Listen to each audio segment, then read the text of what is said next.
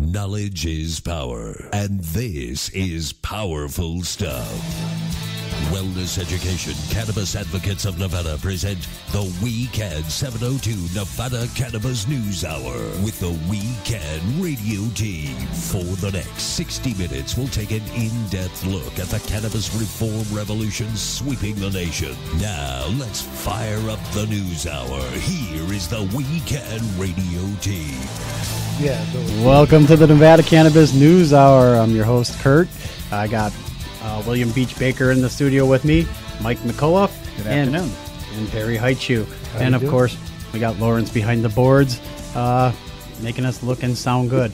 What was the new name of the studios, Lawrence? The Waywalker Studio here. The Waywalker Studio at Vegas All Net Radios, where we're shooting from here now. They just dubbed that name, so... Waywalker. The Waywalker Studio. That's right. Coming to you live. That's an odd one. Yep. So, what's going on this week, guys? Let's see. Well, yesterday we had the groundbreaking at the Paiute Reservation. I saw that in the RJ. Yeah. I'm telling you. They're building two of them, one here in town.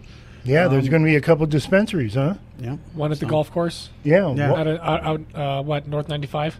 Yeah, Washington and At Las Vegas Boulevard, down by where the smoke shop is for the Indians. Yeah. I They're didn't going to have realize one they there. had 30 acres there. I didn't realize their plot of land was so big down there. I just thought it was just kind of the smoke shop and the lot behind it. I didn't, I didn't either. I thought, what are they going to do, build up or what? You know? Right, But, or just transform the smoke shop. But nope, they got a whole thing going. Well, every in other Vegas, casino anything's business in possible, town builds up. Yeah, I mean, it's an amazing place. And then plus out at Snow Mountain. I haven't been out there. I don't know how far that is. Me neither, but There's going to be they're going to have cultivation. They're going to have everything. yeah, sounds like a great place for It cultivation. sounds like. Well, I there's think it should be called Wampum. Wampum? Wampum, yeah. Wampum. I think I'll remember that.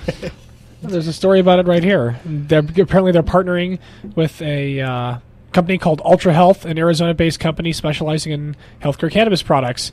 And they think, they have 6 dispensaries already. Mm-hmm. And they're the blessed recipient of the tribe's endorsement. I mean, Because the tribe doesn't have to jump through all the hoops that everybody else does because they're a sovereign nation. Yeah. And so by partnering with a group that was already approved, even in another state, they're able to move forward and, skip over a lot of other people who wanted to get in the process. And that's not necessarily a bad thing. I mean, they've had a raw deal from the government for a long time. well, it's just the way it is. It's been that way with casinos and the other industries that they've been able to enter, and some of them have been fairly successful. And I'm just happy that they're brave enough to go forward with this and kind of take that leap of faith, I suppose, into the industry. I didn't realize there was only 50 or 60 members of that tribe. It's a fairly small local tribe. So between the cultivation, the production facility, and the 2 dispensaries, they'll create a significant number of jobs available for those who will want them. Mm-hmm. And for the rest, there will be, it's going to be a pretty damn good revenue stream for them, I got to imagine. Cultivation, as we know, is labor intensive. Yeah, and they could employ the whole tribe. Sure. And far beyond. Some of the facilities in town are already employing more people than that. Yeah. And I'm thinking that it's probably a lot more healthier and more economically viable to be in the medical marijuana business than it would be to be in alcohol or gambling. I'm not a Native American, but I'd like to think that it kind of fits into their whole worldview of like holistic healing and, doing, from the earth and, respecting nature and things like that. So I would think it would be right up their alley on a ideological scale. Yeah, and not only that, but nature and herbal medicine and everything. I think that's perfect for them. How politically correct are we on this show these days? Well, we really aren't. Okay. We're balanced, but we're not politically correct. Okay, but we can have fun with it. Then I could say, having them in the alcohol industry is a bit of payback for all the pain they've suffered over the last couple of hundred years. Yes, they can give a few Europeans some alcohol poisoning. Fine. Cannabis is obviously a much mellower experience, and of course, no one ever in the history of mankind has ever died from cannabis overdose alone. However, cannabis combined with stupidity can often be fatal. But that's anything combined with stupidity can often be a cell fatal. phone combined with stupidity can equal you killing yourself over a selfie. Yeah. Dozens of them Absolutely every true. year, I believe. And it says here that the Department of Justice even issued a memo in late 2014 that paved the way for American Indian tribes to enter the legal weed industry by allowing marijuana to be grown and sold on sovereign land. And one of these, it's not mentioned in the article, but in the extended article I read earlier, one of these chiefs was basically saying that he believes that not today, but maybe down the road, that cannabis will be bigger for the Native American community than for the Native American community as a nationwide thing than gaming. Yes. And, I can absolutely believe that. I believe that would be for the whole world. Yeah. Basically, I mean, Yeah. this is the next Absolutely. industry. This is this is the next Silicon. This is it. Right. The tech industry. They all had their booms. Dot-coms, Cannabis is the next. Except is the next. okay, business. cannabis is not going to be a bubble. Cannabis is going to be a sustainable industry because Yeah. the demand has been there for decades. And It's not decades going and away. decades. So will the Indians Yeah. now be, Yeah. the Native American tribes be one of the first to experiment with legalized cannabis in casinos now, since Well, some of them may want to go into both industries? Last fall, I read about a tribe in South Dakota that had planned on opening the first cannabis-friendly resort. So they would have a cultivation on site, they'd have a distribution source on site, and then they'd have, a dude ranch or a resort or that sort of thing. And they were just getting ready to break ground on it, and they stopped at the last minute because they were essentially told that the federal government would come in and would stop them. And there have been other tribes in South Dakota that have planted hemp crops starting in the Bush administration year after year and have them ripped up by the DEA, year after year. So, I know over the history of this show and before, I give a hard time to the federal government and the Obama administration because I feel they really haven't done enough, especially for a president who was a member of the Chum Gang when he was in when he was in high school. But nonetheless, in 2010, we saw the VA making movement forward. In 2014, we saw hemp being able to be grown from the farm bill that got passed. You're mentioning right here this directive from DOJ. So there have been a lot of actually small incremental steps from the government that are not nearly enough to suit we activists. Right. But there is movement. At whatever. See, one of the major problems in our government is that you have this bureaucracy. And these people are not elected, and they actually run the government, and they're not necessarily Democrat or Republican. Sometimes they have their ideology, just like everyone else, and they interpret these things, and sometimes they decide that they're going to keep fighting hemp or marijuana or whatever, and even though the administration may not tell them to do this, it happens, and that's just the way it is, And so we have to kind of deal with the bureaucracy too. Administrations are temporary, but the bureaucracy is forever. Yeah, it continues. It sure does. So it'll be interesting to see where this group goes and ultimately how they market it. And that will be an interesting factor because obviously in this new medical cannabis market that has been regulated here in Nevada, there are very strict limitations on the advertising of these dispensaries and of these various services. And will the sovereign nation be exempt from some of that? Will they be able to make, 200-foot neon pot leaves on their dispensary? I don't know about that. I heard from the chief that in the extended article that they were planning on complying with all the local regulations. They don't want to, I guess, draw too much attention. Right. They Well, just in wanna there, do business. yeah, we have a makes little sense. precedent of that because in the casino industry, they follow a pretty strict rule. And so they do fit in with and work with state and federal government on alcohol and all the things that are on the reservation, cigarettes and everything else, other than they don't pay the taxes. Yeah. But other than that, they do generally follow the rules. So they are good business people. So instead of having 66 dispensaries in the state, now we'll have 68. And Right. ultimately, that's a good thing for Well, patients. how many Right. sovereign nations are in the state of Nevada? Half a Good dozen? question. And what's the answer? I give up. I don't know. Let's just say there's half a dozen, and if they Yeah, each want that's one. where If we count the feds that own the land, Yeah. Well, still, it's just like there's they're a few. depending on how this goes. It might the other tribes might want to take a look-see. You never exactly. know. Well, You I never think know. in this business, you always have everybody wanting to do it and waiting for the first person to stick their foot, their toe in the pool to see if it's electrified or not. Really? And so once the first one does and is up and running and doesn't have an issue, I think you will see a number of others jump on this bandwagon. And we will keep you informed. So did you hear about Dina Titus coming out this last week? Dina Titus came out? coming out in favor of cannabis again. Came out of the cannabis club? Yeah, no, she actually put forward a bill called, or a policy essay called Puff Pass, the law that changing legislative environment of medical marijuana policy. Are we talking about the CARES Act? No, she actually put together an article that she wrote by Dina Titus that examines the role of our federal government and the U.S. Congress, exposing a history of naked cruelty towards our war-weary vets suffering with PTSD. Where was this article published? This article was published in... Let's see, I'll have to find that. She put out a tweet about it, and they have a blog on it on marijuana.com, which is powered by Weed Maps. And basically, she put together an essay and an article about, the fact that we have medical marijuana, yet our veterans aren't allowed to use it. Mm-hmm.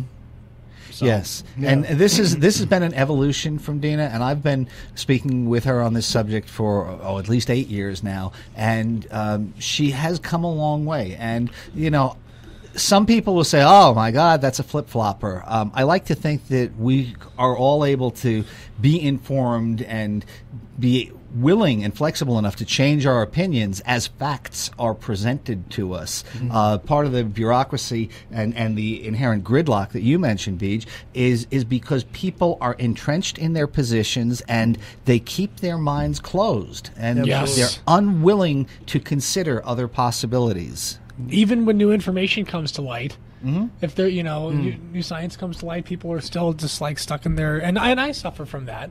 We all suffer from that. I think it's a human nature condition. And it's hard to kind of break over that, or break through that sometimes personally. But as a politician, you kind of have a duty to, I suppose. You do, and I've always found in life the best way to get knowledge and to be able to move ahead on various projects is to reach out and find the brightest, most informed minds you can on a subject and absorb everything you possibly can from them. And so, fortunately, on this area, over the course of years, Dina has had a lot of activists, and not only local activists here in Nevada, but as she's a member of Congress now, you have groups like MPP or Normal on the national level reaching out to her, and she is seeing in Colorado, in Washington, legalization is working and the sky isn't falling. So I think that's a lot of it. We talked about this maybe a couple months ago, or maybe not even that long ago. I think one of us came to the consensus that medical marijuana is the new don't ask, don't tell of the military. Yes, it is. Absolutely. Was that you? And was that that is you the that policy. That technically is the policy of the military. And that's actually the case of the government on a lot of subjects. Yeah. But it is changing because we see the AMA is changing. We see the vets are changing. We see a lot of administrative from the top down wanting to change, but it's the bureaucracy that runs it, the middle management. It almost seems like it's an individual doctor's decision. It's not even the whole VA that's doing this. It's kind of like, is your guy friendly or not? Or, what are you willing to, how's he willing to roll? Because I've heard some stories from veterans who say, oh, well, I told my doctor from the VA and he gave me the thumbs up and life was good. But then I have a buddy who is a former Marine right now who's an MMA fighter and has PT, wants to use medical marijuana. Talked to his doctor about it, said he had a card. There go his pain meds right there. Right on the spot.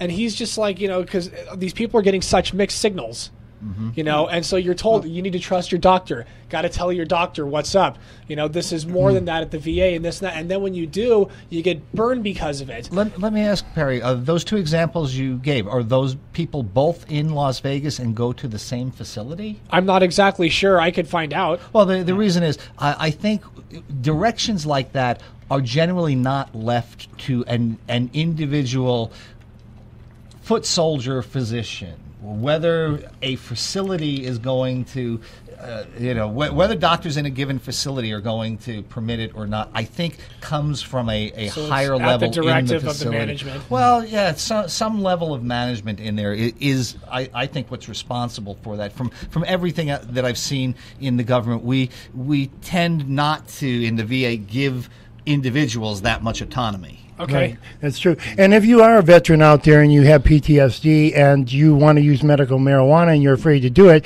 we want you to contact WeCan 702.org. Let us know who you are. Tell us your story, and we might even have you on the show. Well, what do you tell a veteran that wants to come on the show?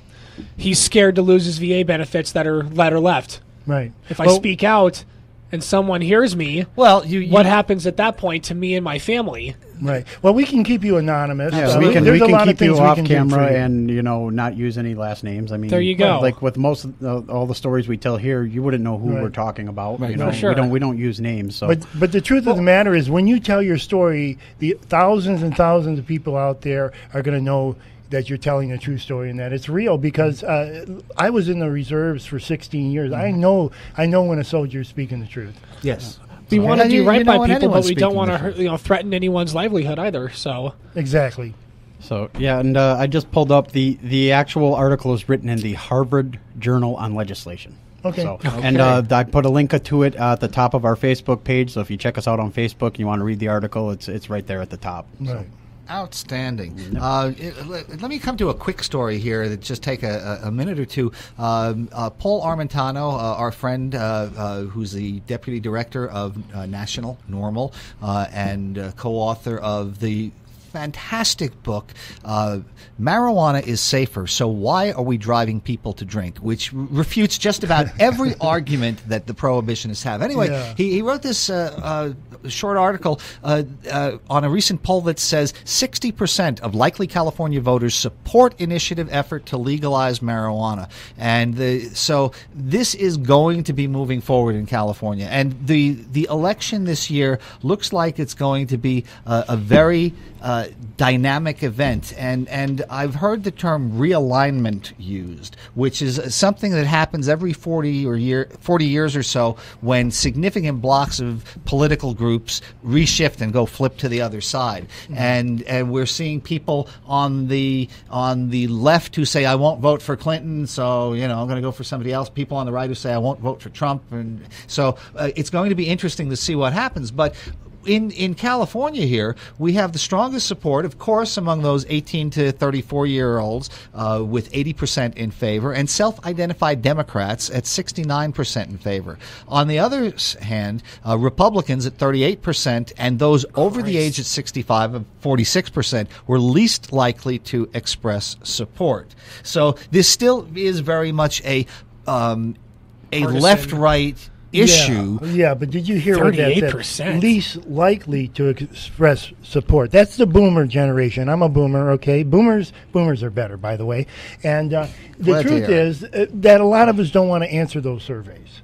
Absolutely. And I, if you come out this Friday to First Friday to our booth, you will see lots of seniors, and they will come by and they will tell us that they support us and that they intend to use medicine and all these things. And you will be amazed. There are millions and millions of us boomers out there that are just ready to converge on all this. Okay, we're just waiting for the laws to change. I'm all for it. And I went to a political meeting down in Seven Hills several months ago, and when introducing myself, and somebody said, "Oh, what do you do?" And I said, "Well, I'm an advocate for medical cannabis patients." These 75-year-old grandmas were "Oh, I bake cookies and they're really good, and I take one in the morning and I use a salve for my knee." And so, yes, there are a lot of people using this. Argument is over. The American people have decided. We just need to get the people who are keeping us under their thumb, legally, to change. 7-8 years ago,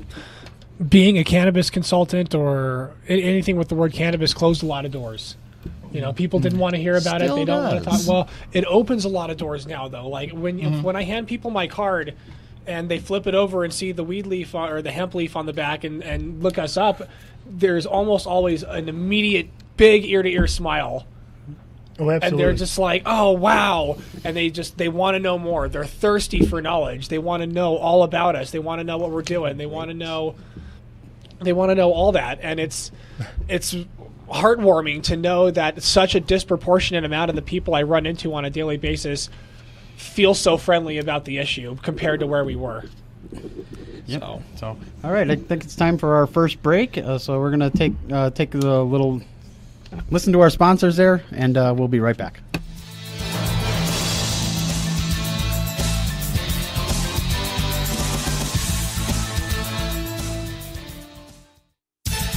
You're listening to the Nevada Cannabis News Hour, produced by WeCan, the Wellness Education Cannabis Advocates of Nevada. WeCan is a 501c3 nonprofit. If you're interested in sponsoring us, donating, or advertising on this radio show, please contact our advertising department at 702-218-5226 or Kurt, K-U-R-T, at wecan702.org. WeCan 702 is a Nevada cannabis community. We are a 501c3 nonprofit that meets in Southern Nevada. We are a social group that started in Las Vegas for patient support. We've been active in the community for over 5 years. If you'd like to join us on any of our events or parties, please contact us through Facebook at WeCan 702, on Meetup at www.meetup.com/WeCan 702. Our website is www.wecan702.org. Be a part of the Nevada Cannabis Reform Revolution. Please join us and donate today.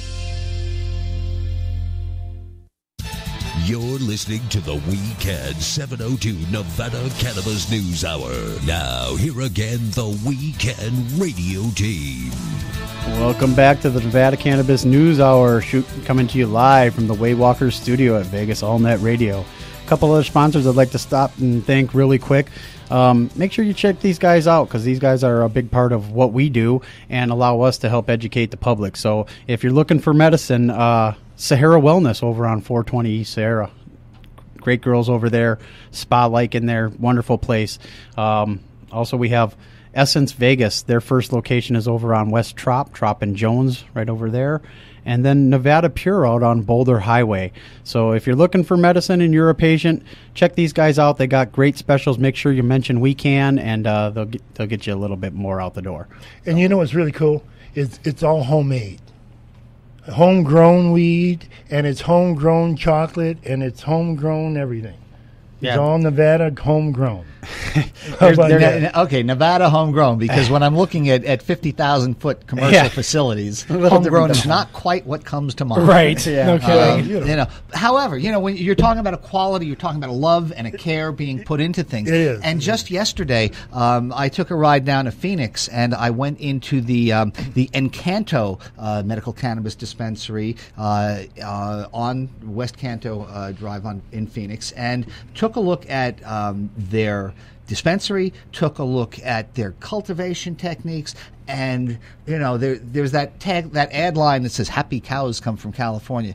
Well, damn, those were some happy plants down there in Phoenix, and this guy has a wonderful system built up. And what I also found really important, the quality of the plants was good, the presentation in the dispensary was good, the people were happy, were thrilled to be working there. But what was even more important, in the course of my couple of hours there, I must have seen 30 patients go through, and they were all happy. They were all smiling. They were, as the owner would stop and talk to some of them. These are people who are loyal, and I saw this in the 3 dispensaries that I had. And I would say to anyone who's in this business out here now, taking care of a little consideration towards patients brings so much loyalty from them. And there are people who are in this business now who are watching sales being slower than they expected, and costs being higher, and regulations being tougher. But you can't translate that through and put that burden on the patients. And if you do take care of them, they will make a great success of your business. What I saw down there on Phoenix was nothing that's rocket science, nothing that is an extraordinary technique that anyone who has grown for several years has not tried or experimented. Right. But the diligence, the cleanliness, the overall work environment they had was absolutely top-notch, and I really hope that that's what we get here in Vegas. In some of these dispensaries, we're seeing them decked out as lounges. We're seeing them decked out for what they expect to come in the next year of the rec market. And I think that for tourists coming into Vegas, you go to the newest casino, you see this, you see that fancy thing, but if you're really reaching out to a patient's market, I think that all they're concerned about is getting good medicine at a fair price, being treated with respect, and also feeling that where they're going is not going to put them in personal, legal, or personal danger. Right. And I think that last one we've eliminated by having this. But we need to make sure that as this industry develops, that we're keeping that focus on the patients. And even if we have legalization, that medical marijuana basis is not going to go away, because down the line, there are going to be 15% excise taxes on the legal product. But if it's truly medicine, and this ties in with reducing the schedule in the federal level, those people won't be paying taxes. So there will be a steady medical marijuana market continuing on even after legalization. Yeah, every state that has done it, Colorado, whatever, they do give quite a break for the patients. Mm-hmm. It's worth having a license. And usually what happens once recreational comes in and medical comes in really strong, more people sign up for medical licenses. Well, there should be a legislative session a few months after the legalization passes, if all goes well. Yeah. Yes and no. I mean, if you look at it, if we do, right now it looks like a coin flip. And if we have a big voter turnout, very likely it's going to pass, and we're going to see what happens. Well, but even if it does, then the legislature picks that up next February. Right. It will undoubtedly be one of the last bills to get passed before they adjourn in June. Of course. Then gets signed by the governor or just left on his desk and not vetoed. And then it won't take place till October, and then they're going to send it to Department of Agriculture to come up with the regulations. So even if it's legal, it's still going to be a while. Well, it actually becomes effect in January of 2018 if it passes. Mm-hmm. And and it will actually help the medical marijuana industry and the patients an awful lot, because it will basically end a lot of argument. Mm-hmm. Such as being allowed to grow so many plants on our own as patients, right. Because right now we're fighting for that. We're fighting for that right to continue to grow our own medicine. But I can tell you from the legislators, the Nevada state legislators that I've been speaking to over the past several months, there is a feeling that they do want to stop that sunset provision of patients growing their own plants. Right. It's just what they could get passed at the time. But, as legislators themselves are being educated and changing their minds on this issue, they're more open to that. Well, and obviously if we have adult use pass and everyone is allowed to grow 6 plants, then us as patients, as long as there's not a retail outlet within 25 miles right. of you, well, see, and you'd have to grandfather in. Well, honestly, I'm a little concerned about what gets interesting is because you got to always remember, and I bring this up all the time, is that this is a constitutional guarantee. Mm-hmm. So there are constitutional issues. So if the law changes and the voters vote in recreation and they get 6 plants, I guarantee you constitutionally we have the right to grow at least 6 plants or more. As patients. Mm-hmm. So, the courts are going to be on our side. You might be right, but it might end up in the Nevada Supreme Court before that gets resolved eventually. But just last week, remember, our blessed courts here in the district said that they want the legislature to fix this stuff. They don't want to be the ones fixing these things. So, and that's the way it should be. And that's the way it's going to be. Yeah. That's absolutely the way it should be. In the future, the courts aren't going to tolerate a lot of the stuff the legislature's been passing off for 16 years on this issue. Prohibition is over, fellas. Yeah, and quite legitimately, the judicial branch of government says, You haven't wanted to screw with this hornet's nest for all these years, and you're passing it to us to fix? Right. No, thank you. That's your job. Well, what they've done is they've actually roadblocked the legislature because if they don't fix this, they're not going to adjudicate on a lot of these cases. And, they could just totally roadblock this whole system. Yes. And they don't want that. You were mentioning about how we need a big voter turnout in November. I'm very concerned about that. The caucuses gave me bad signals just for this issue. Okay. Republicans who are, as you pointed out, even in California, not so friendly on a political scale as a voting bloc. Record numbers for the Republicans in the Nevada turnout. Places running out of ballots, lines around the corner. It was crazy. Well, I found the same. I did find the same thing at my precinct or my caucus location at Del Sol High School. That there were long lines there. But the Democrats hadn't had that bad of a turnout since like 2006 in the caucus, and it's just like it doesn't mean that they're not going to show up in November. But I just don't like that. Considering there was supposed to be so much frustration in this and that they didn't show up in the numbers that they were expected to, I suppose, in the caucus. Like, okay, right. My own caucus my precinct in 2008 had 88 people. This time it had 69 people. Oh boy. Well, okay. But the good news is, you're talking about heavy turnout in the Republican caucus. If Senators Rubio or Cruz happen to be the Republican nominee, then I would say we would all worry because they are not going to be friendly to this issue. Absolutely. Nominee Trump or dare I say, President. I can't say it, but if he were to get into the White House,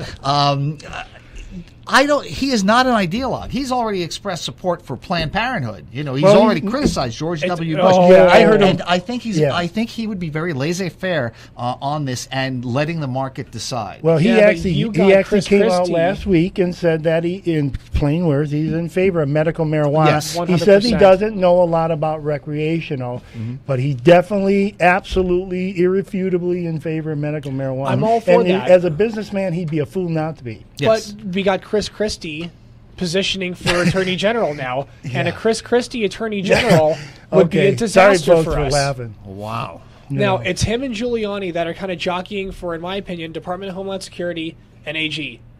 They're both qualified for both jobs. It's just a matter of who lands on what gig, because I think that they were kind of two of the first to jump on the Trump train. Yeah. Right. And they are also Northeastern politicians, except, there's a lot for them to get along with, I guess. And that freaks me out in Attorney General Chris Christie after what he said. Even if Trump's president, he will do everything he can to shut us down if he's AG. So a Trump presidency might not be the best for us after all. No. Hang on. We know one thing about Trump, and that he is consistent in one thing.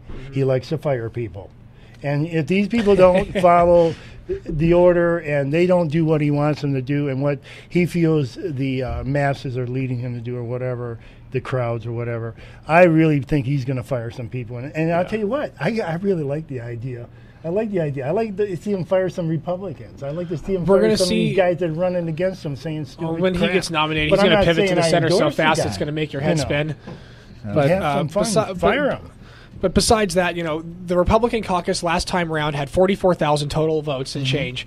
Trump got over 45,000 votes this time. He got more votes this caucus than all of the candidates put together last time. Yeah, there was His over momentum 100% increase this unbelievable. time. But I would also point out that, here in Clark County, the Clark County Republican Party has been in disarray for some years and had no money and no organization. And in 2012, the whole Ron Paul brouhaha split the party. Yeah, I can tell you a little more detail. I'm still on that. bitter about that. That's why I voted for Trump. Basically what happened over the years is the Republican Party the Clark County Republican Party took over the state party basically, and it's more of a libertarian style Republican Party that's in the in the leadership positions to run the state party, but they're at loggerheads with the rhinos that have the money and the Adelsons and the so on and so forth. So it's really a grassroots battle. What's happening across the country, the Republican Party is being taken over by the grassroots libertarian-style Republicans,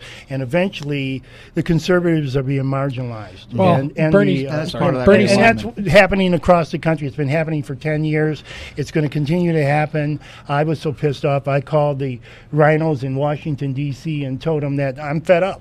Well, Bernie Sanders said there's a political revolution happening in this country, and he's absolutely right. It's just not happening on the side of the aisle that people expected it to happen on. Well, it's a populist revolution that is spilling out onto both sides, actually. Absolutely. With both Sanders and Trump being seen as straight talkers at the very least. And that would be a wonderful campaign, wouldn't it? I mean, capitalism that would be socialism, and two people that that'd be a libertarian's dream to run as a third party. Those two, but still, it's okay, you know. So getting back at politics wonkiness and into cannabis a little bit here, past that joint.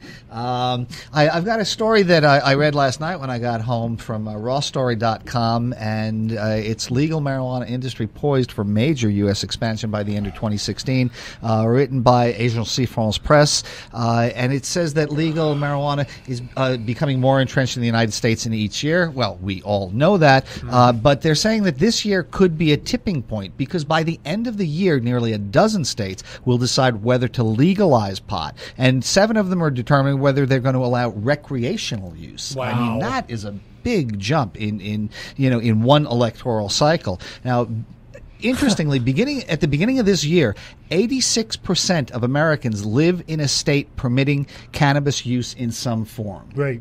And it's amazing that it's still federally illegal, and still most of the states don't allow it, yet 86% of the people are living in medical cannabis. Okay, but see, what you don't understand is 23 states have it totally legalized for patients, and then you have 18 states that have it decriminalized for whatever purpose.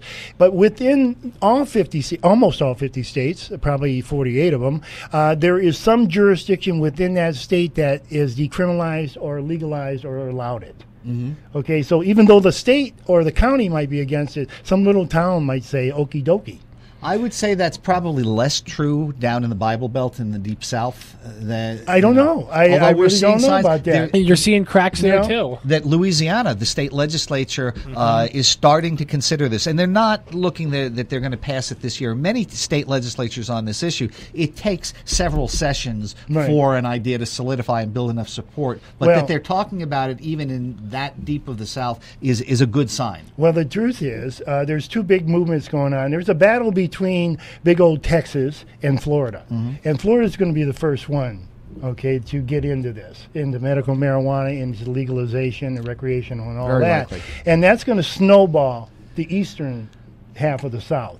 And then Tennessee and all that. But once Texas goes, once they drop, the rest of the country goes. Because New York, Texas, California, and Florida, they really do have a tremendous influence on those regions that they're in. But you're talking about New York, which is, of course, my home state, and they do have a medical marijuana program. However, it's exceptionally restrictive. It does not even allow smoking of the plant. Right. It has to be done in a concentrate form. Which is one of the most ridiculous things you've ever seen, but considering New York. But the truth is, there's massive movement in New York and all around that region to change that. And it's going to change very rapidly. But also, you talk about decriminalization, and even though the New York medical marijuana program, although it in actual existence is something of a mess and a nightmare for patients to have to deal with, you guys know that my sister was a NYPD for 26 years. She says that the law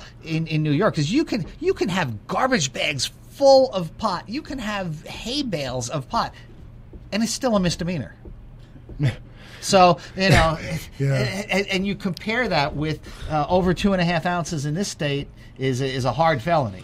Well, actually, the law in this state is you can only purchase 2.5 ounces every 2 weeks. Right. As for in your home Right. as a patient, there are no limits set. Yeah, there is nothing in legislation that says you can have this much in your house. Well, I mean, there are the hard limits of 12 plants, and although there still is that doctor's recommendation, in medical necessity,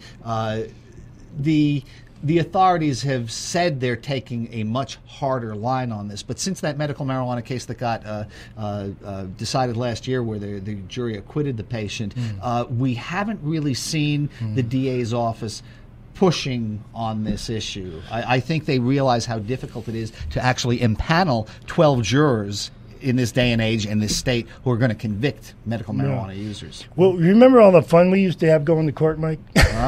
Yes. And from your perspective, it may have been fun. From mine, maybe not from it yours. was a little different. But sometimes you had fun.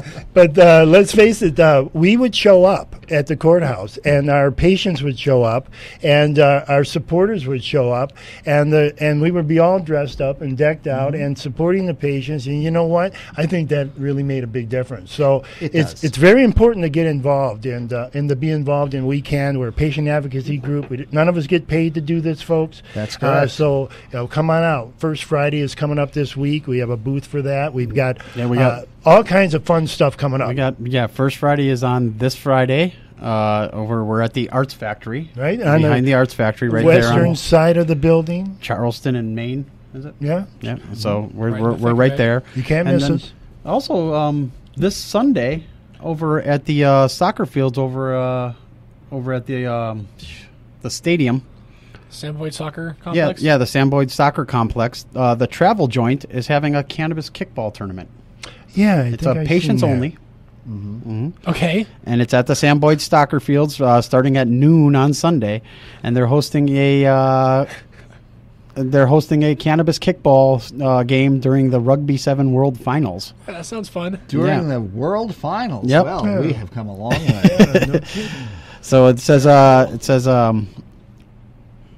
cannabis kickball combines the relaxed sport of kickball with social networking of the Las Vegas cannabis industry to create a fun-filled day to meet new people, enjoy food, drink, and play kickball in a comfortable, non-intimidating social atmosphere.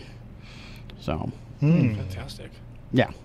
So, well, obviously, medical cannabis and responsible adult use are sweeping the country, and it is inexorably marching forward, I think. There are groups that analysis groups that say that by the year 2020 this is going to be a $22 billion market in America. And I think that's conservatively speaking. Yeah, and that's why they're saying this year is going to be a tipping point. For Colorado and Washington, when recreational hit in 2012, their sales have increased 30% per year on average. That's phenomenal business growth that any other industry would give its eye teeth for. Right. U.S. pot sales climbed to $4.6 billion in 2014 and are expected to reach $21.8 billion by 2020, this New Frontier industry analysis group says. Yeah. And so, this explosion in sales is primarily due to legalization in these states, and they're looking at California and all. And while medical pot in 2014 was represented 92% of the market, by 2018 it's expected to fall to 47%. So the legalization market is just going to be huge all over the place. And what it does is not only makes the money for the people who are in that business itself, the industrial growing operations, the retailers, the edibles, the factories, but there's a demand for the equipment, the high-end $150,000 cannabis oil extraction machines, the lights, the real estate, everything. The construction work you need. You bet. It really is going to fund. When I was in Denver, had with a dispensary in 2009, you had a city that had a commercial real estate market that was slanting downward with 2% negative revenue year to year. And when the medical marijuana industry came there and all those dispensaries opened up, they took going from a small loss to a big gain in the commercial real estate market. So there will be waves and ripples of this legalization effort throughout the sectors of the economy. So, Absolutely. what else did they say here? Also, that they're paying huge taxes, and this is really what's fueling the growth in legislatures, around the country. Colorado earned $135 million in taxes and licensing fees on nearly $1 billion of pot sales. State of Washington took in $70 million of tax revenue on $257 million of actual sales. So we've got big numbers, and that's what's pushing some of these other states that are having financial crises to move in this direction and look for that revenue more than anything else. So there's really some exciting stuff. Now, one thing that I noticed in this article, which is really fascinating, and I had never really thought about it, but anybody who grows really should, especially indoor, that cannabis is the greediest of crops in terms of electricity, accounting for 1% of all electricity used in the United States, for an annual cost of $6 billion a year I think to that's grow a pot gross indoors. underestimate, because there's a lot of people stealing power, Mm-hmm. and a lot, I think it's more around 2 or 3%. Like people, there was a lady we had on a long time ago, Lori something, who was talking about this a long time ago, about how thirsty the cannabis industry is for power, and really how local municipalities that want to open these big pot farms have no idea about what kind of drain it can be on their local grid. Yes. Before they get into it. You know what I mean? They just go ahead and Exactly. approve it, and they're like, Yeah. oh my God, we don't know if we're going to be able to do this during the summer. You know? I've been in one place that's pulling 8,500 amps, and they've got new machinery to install to grab another 5,000 amps. I mean, it's a tremendous amount. Well, I mean, but here we are in the Southwest, and we could greenhouse this stuff easily. When I was at Encanto in Phoenix yesterday, I saw they're doing all their vegging in a greenhouse, and what they're doing is taking their hot air out of their other cultivation rooms, flowing it out through there, keeps it nice and cool. You've got the bright sunlight and beautiful, beautiful plants. So as we get more legalization, I think that electricity usage can go down. Absolutely. But it's dependent on these legislators understanding that you don't have to lock this plant up in an airtight building and keep it, hidden away from any speck of light or anything natural. Yeah, and with solar and everything, and here in Nevada, we're battling with the solar, with Warren Buffett's battle with us over solar. I think you could grow a lot of grass out in like Overton or Mesquite or even Armagosa Sure, Valley. because they're already growing agricultural products out there. Yeah, I think there's even a couple of vineyards out in Armagosa if you look for them. You know what I mean? Like you can grow out there if you have the ability. I was looking at a pine tree farm out there a long time ago. The guy wanted to turn it into an industrial hemp farm because there's tons of groundwater in the wells. There's a lot of people who have this infrastructure built up ready to roll, but people aren't buying pine trees for projects like they used to anymore. So, you know what I mean? You got to do something with it. And it is kind of unfortunate that we've been so restricted by that. But that's something to clear up later on. It can always be undone. Well, yeah, I agree. But I think as we move forward, this will allow us to grow these plants under natural light, at least in the vegetative stage, because currently electricity costs up to 50% of the wholesale price of cannabis. I mean, that's a big chunk. In most businesses, labor is your biggest source of overhead. But 50%. Here, well, because somebody's got to pay for all that electricity you're stealing, Perry. Right. Well, we talk about the $1 billion industry in cannabis, but there is the $1 billion industry in energy savings, and we really are going for that. It's just like having solar or wind power or anything else.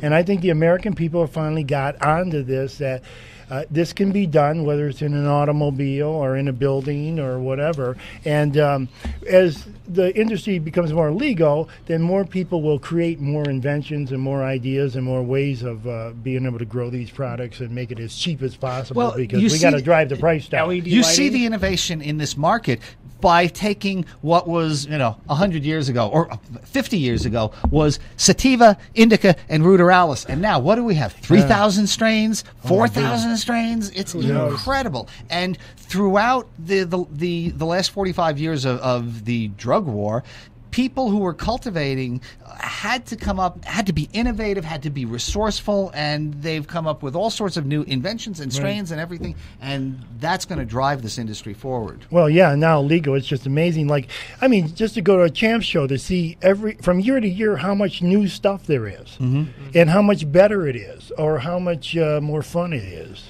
And so what you guys can do out there who are listening to this audience is we're in election season now, and we're in an election year that's important. Get out there and talk to these people. Find who your assembly person is. Find who your state senator are, your congressperson, and get out there to some of these campaign events, not just to rah-rah, but just to say, hey, I don't want to be a criminal. I don't want to feel like I'm a criminal. I don't want to have to go for special licensing and this and that and everything. And give them your opinion. Whatever your beliefs are, that's the time that they will be most receptive to your message. And you don't even have to give them any money, give them a campaign contribution. You just give them your 2 cents. Right. But don't forget to also join WeCan702.org and send your donations in and join us and become a member and come to our St. Patrick's Day party or our big, gigantic, incredible 420 party coming up. Yeah, that's right. After the next coming events up, we have our patients medical support group on March 12th at 2 o'clock at our new location,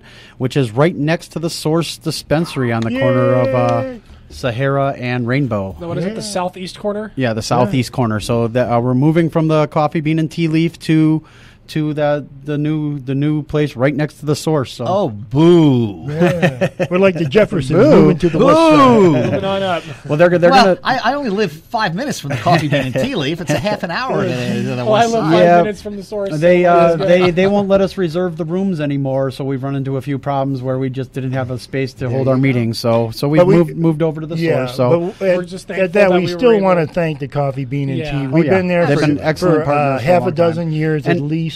And it's not just us they're not letting use. No, we know the that. room. The room is now nobody can book it. But we just want to say we are grateful. Thank you. It's been a nice long run. And we appreciate the support that we get in the community. We've met at various businesses around the valley over these years and dealt with various business people. We've had donations that give us office furniture and things. And we are so tremendously appreciative of the support that we get there through the community. And where Kurt and Beach are saying you should join WeCan.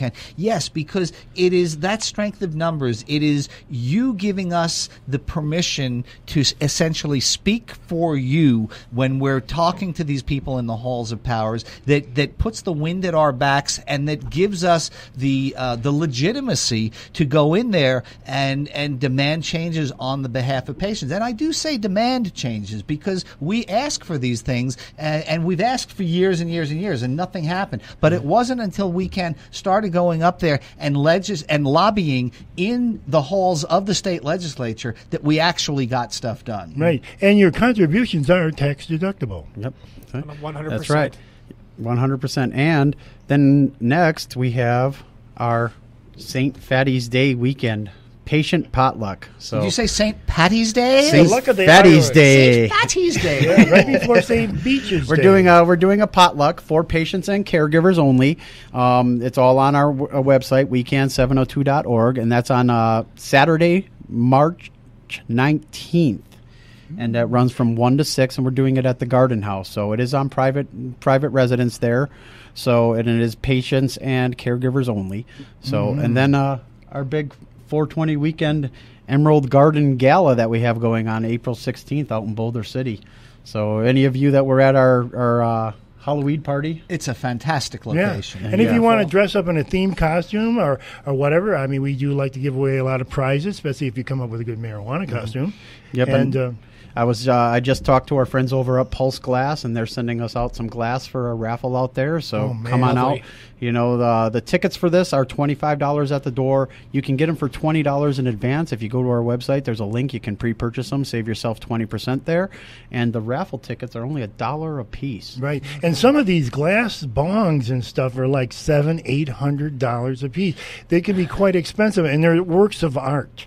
We are very blessed with the generosity that people have.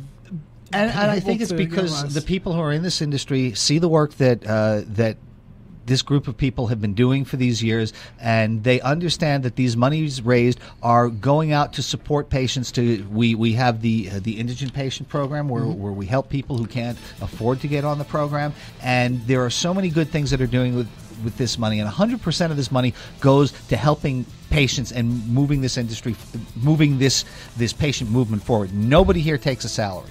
No, and well, some of the money does go to our upkeep of our website and our newly beautiful revamped website. Yeah. I mean, because we have to pay for the hosting, and we have our that's all our CRMs and all of our normal business expenses. But as for that, we spend our money like it's the patient's money, because it is.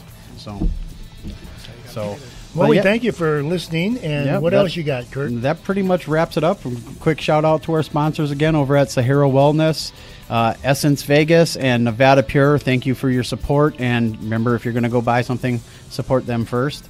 And, and thank you for the Waywalker Studio and Vegas All Net Radio for having us on the air. And we'll see you next time on the radio. Views and opinions expressed on this program were those of the hosts and guests and did not necessarily reflect those of Vegas All Net Radio, its affiliates, or its parent company.